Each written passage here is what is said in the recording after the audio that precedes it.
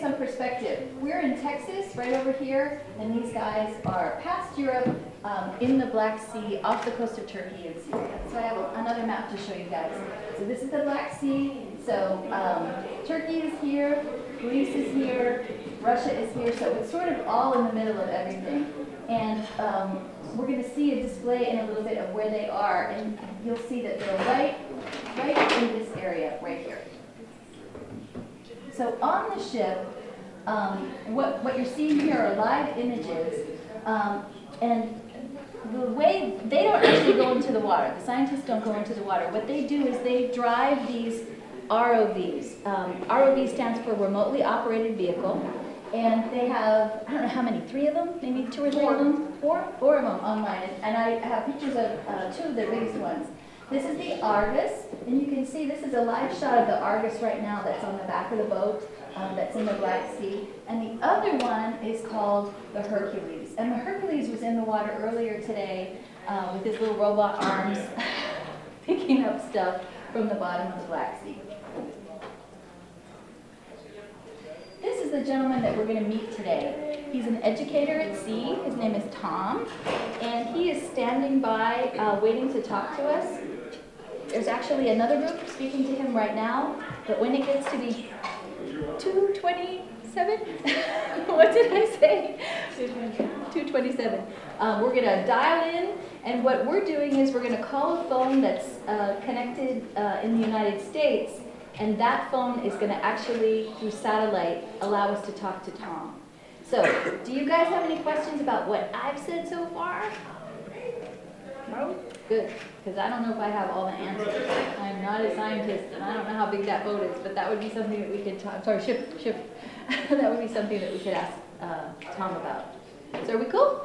Yes. All right.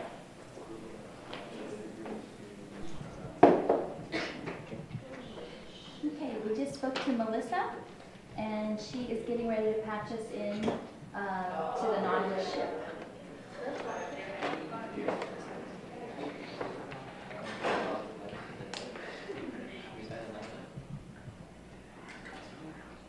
My name is Tom Rogers, and I am a high school science teacher from Virginia Beach, Virginia. And right now I'm aboard the exploration vessel Nautilus, which is out in the Black Sea. Sorry, Tom, go ahead. We were asking you just to tell us what you're up to and what that ship is up to out there. I apologize for the delay. That's okay. I'll tell you what the ship is up to right at the moment. We are imaging the seafloor using what's called side scans, using sound waves to give us a sense of what the shape of the seafloor is and what's down there. We've been watching the pictures that we haven't seen a lot of fish or anything during the expedition yet. Can you, you'll find in the Black Sea and why we might not be seeing any sea life? Oh, I'd be happy to. One of the main reasons that we're studying the Black Sea this summer is because it has a very interesting chemistry. The Black Sea is sort of a sea within a sea. If you look at a picture of the Black Sea region on Google Earth, you'll notice that there's a part of it that's deeper than the rest by quite a bit. That part of it is the ancient Black Sea. That's been there for a very, very long time. And then at the end of the last ice age, as the glaciers retreated, they flooded this valley and made the sea deeper, and the current Black Sea fills a lot more of the valley than the original Black Sea or the Proto-Sea filled in the era before the Ice Age. And that water from the first sea has really stayed where it was. It's saltier than the water from the melted glaciers, and so sea life has used up all of the oxygen in that deep port life. And then up near the surface of the modern Black Sea, the water has oxygen, and you will sometimes see fish and life forms. And then there's a region in between called the suboxic layer, between the area that has enough oxygen to support life and the area that can't support any life. And we are investigating the suboxic layer, so much of what we're looking at is in an area where the water just doesn't have enough air in it for any fish to breathe or for any plants to grow, and that's why you're not seeing a lot of sea life. Hey Tom, we've got a teen here named Benjamin who was asking if you could describe to us what is the weirdest thing that you've seen so far on the expedition this year. Oh, that's a good question, Benjamin. And we saw something sitting on the sea floor. At first, we were really excited about it. We thought it might be a piece of wood, perhaps from a shipwreck. One of the things that's good for archaeologists in the suboxic region is because there isn't a lot of plant life or a lot of bacterial life, wood decays very slowly. So things which sink to the bottom, particularly ships which sink to the bottom, are preserved for a very long time. And we thought we might be looking at a piece of wood, and the more we looked at it, the more it looked like it might be made of metal, and it looked like it might be of modern construction. And we never quite decided what it was. Some people said it looked to them like a heat exchanger, maybe from a refrigeration unit. And we decided that it probably wasn't of archaeological significance, so we moved on. We took a couple pictures of it and made note of where it was and moved away, but we still haven't quite figured out what that thing was. So you found something that was a total mystery. That's pretty cool. I've got another question for you. Archie is asking, why is the Black Sea called the Black Sea? Storms can pop up pretty suddenly in this region, and sometimes they can be quite severe. And so from a sailor's perspective, that was a bad thing, and somehow the idea of a bad sea or a sinister sea became a dark sea or a black sea. At least that's what we believe to be the morphology of that name. I'm going to ask Eliza's question now. Okay. I have a question from Eliza. She's wondering, how did you get your job as a scientist, and how long have you been studying the Black Sea? I have the opportunity to come aboard this summer, so I personally have only been studying the Black Sea for a few weeks now. However, I interviewed a Turkish scientist who's with us on this cruise today, and he's been studying the Black Sea since 1996, and we have other crew members on board who have been studying at least that long and longer. We have people who are studying the Black Sea from a perspective of archaeology, looking for traces of human society on the sea floor, often in the form of shipwrecks, although we're hoping we might see evidence of human life along the proto-shore, where in the era before the Ice Age, there might have been human settlements along the edge of the original sea. We also have scientists here who are studying the chemistry of the sea and the biology of the sea and geography and geology of the sea. So there have been a lot of people here studying it for a much longer time than I have. So everybody aboard has a different expertise, and we're hoping that you can answer this question. We noticed that there were different types of ROVs that y'all are using to carry out experiments and stuff like that. Can you explain to us just briefly what are some of the differences, the different capabilities of those ROVs you have on board? Absolutely.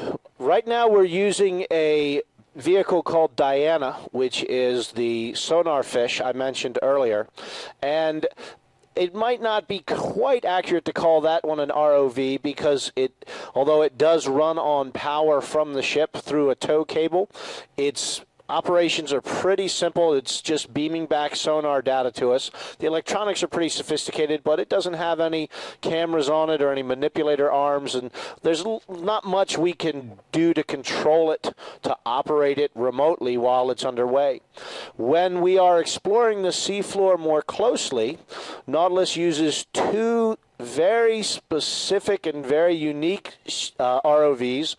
One is called Argus, and it looks like a large metal rectangle. You've probably seen it in the video, lashed down to the aft deck, the back end of the boat. And the other one is called Hercules. That's the big yellow ROV.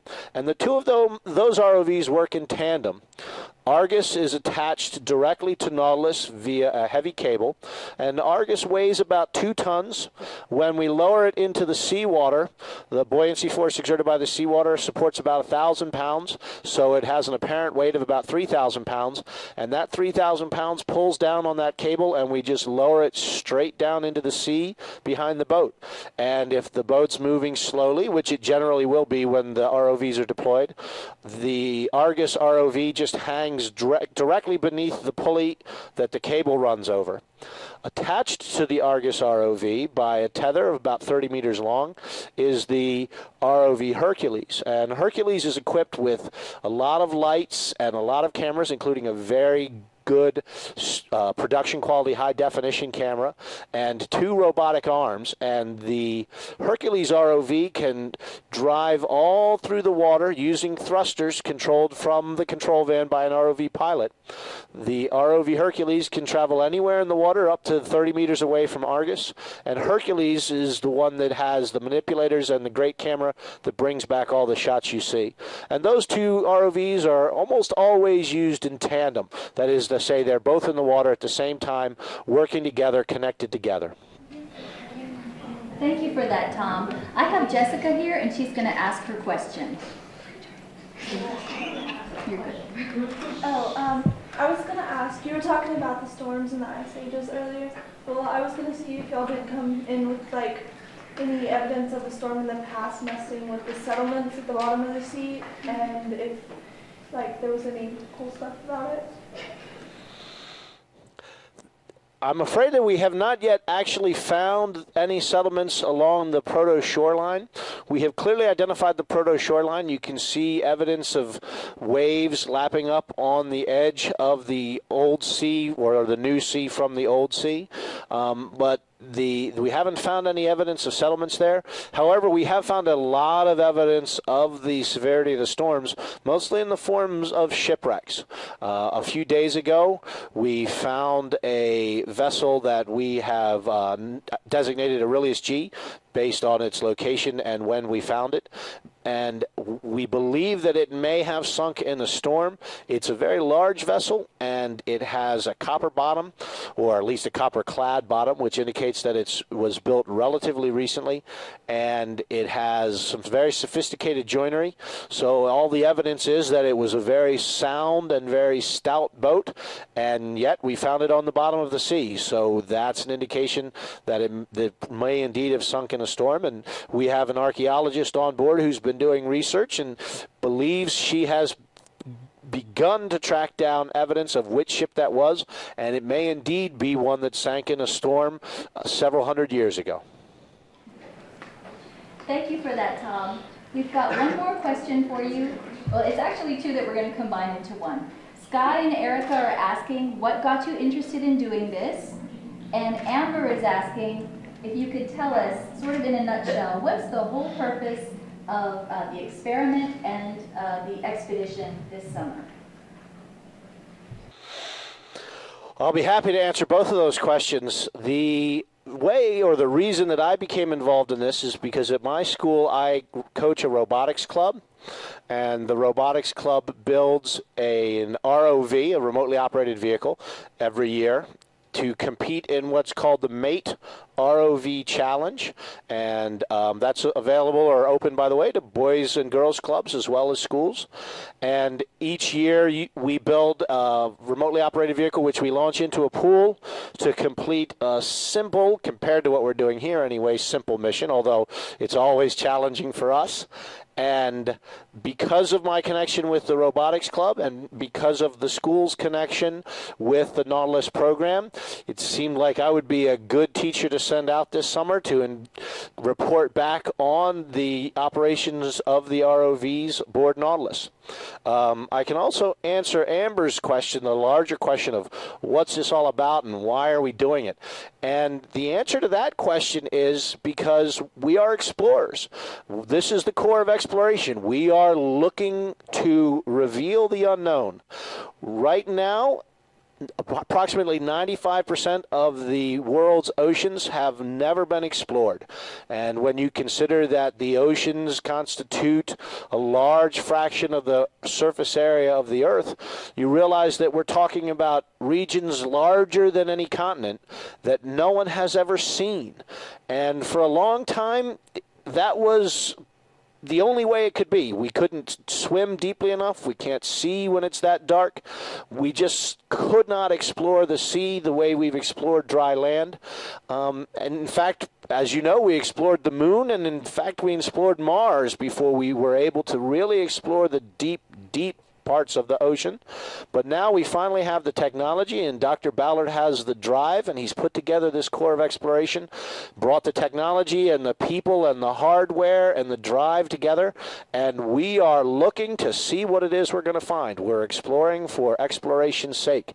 Everybody has their own thing they're hoping to see. Maybe it's a settlement, maybe it's a new form of animal life, maybe it's some sort of important shipwreck, but we're all just looking to see what's out there. And it's exploration for exploration's sake, and I cannot tell you how excited I am to be part of it. I hope that you all will take part too. Follow along in the program. If you go to the website nautiluslive.org, you can see the video feeds, and you can click on the link and ask questions. If you don't have a chance to get back to the library to use their hardware there, you can do it from your home computer on Nautilus at nautiluslive.org. There's a participate tab. Click on that tab, and you can write in a question, and it will be answered by either me or one of the other educators or one of the scientists or technicians on board. We all love to get those questions. So I hope to hear from some of you very soon. It was great talking to you all. I hope you're having a good day. I have to go to work now. It's almost midnight, and my shift's about to start. So goodbye. Thank you, Tom. Bye. Bye, Tom. Bye. Bye. Thank you, guys. That was awesome. Thank you. Thank you.